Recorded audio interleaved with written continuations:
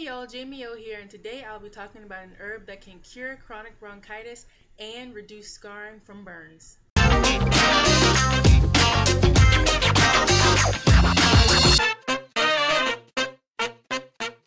Hey y'all, so today I'll be talking about mustard seed.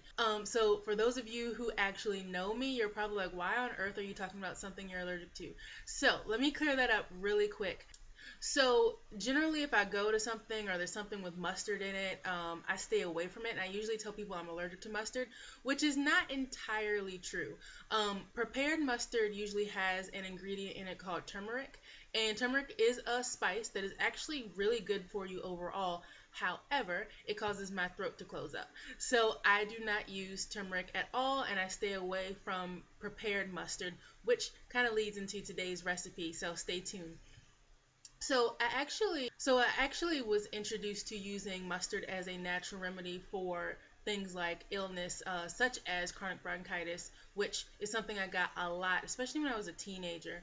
Um, because my babysitter growing up actually used to give me mustard when I was sick.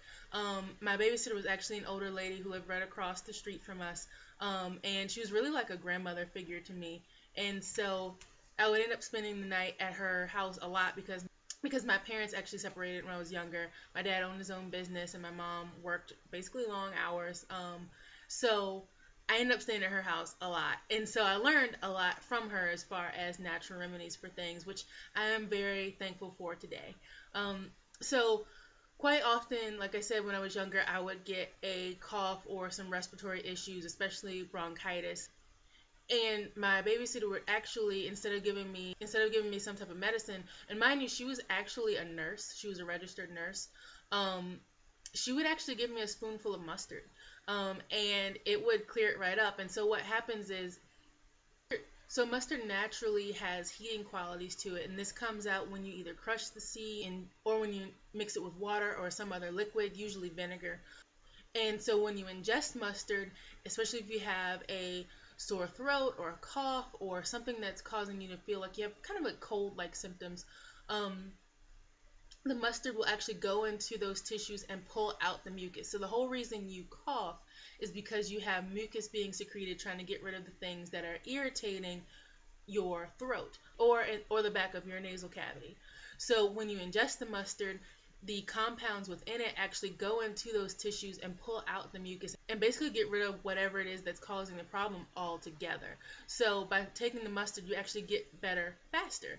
And I can speak to this. I actually, like I said, when my babysitter would give me that, I might have felt sick like late that evening. By the next morning, usually I was fine. Sometimes it would take maybe a couple days, but I definitely got well faster with the mustard than I ever have without it.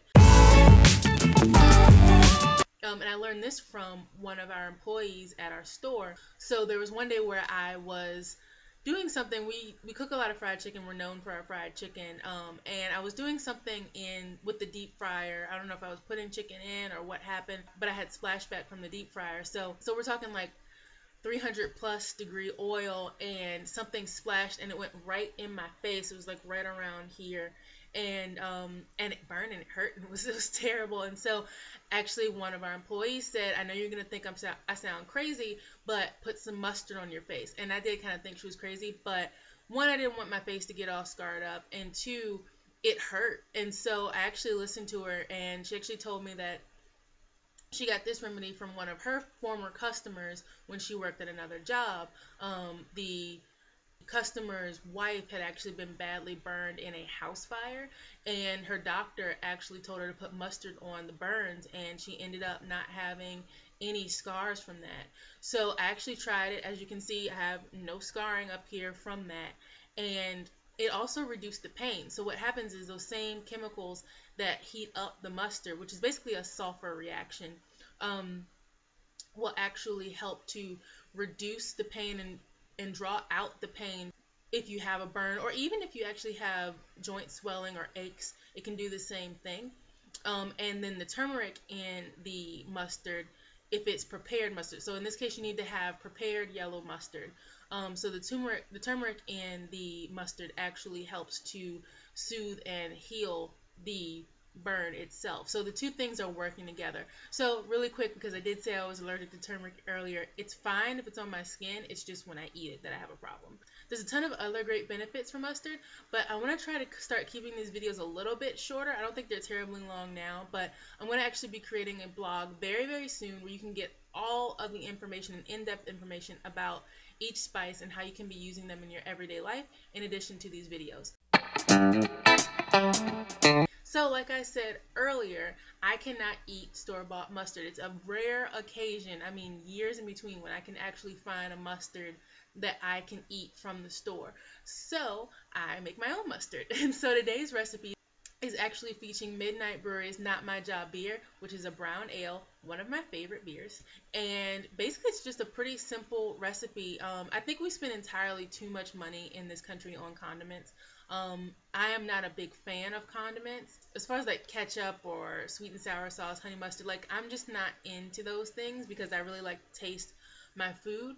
But mustard can be used as a main ingredient in, say, making like a honey mustard baked chicken. And by using the homemade mustard, one, you can throw in other spices to make it taste a little bit different each time, and two, you're actually reducing the amount of sugar and salt that you're intaking.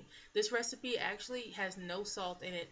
It only has 1 tablespoon of brown sugar, and you're getting about half a pint of mustard out of this recipe, so that's really not bad at all. So you're not having the artificial preservatives in there, you're not having the extra salt or the extra sugar, so it's a lot healthier for you, and it tastes a whole lot better. So even if you don't really care for mustard a whole lot, I will say try this recipe out. It's super cheap to make, and it's super easy.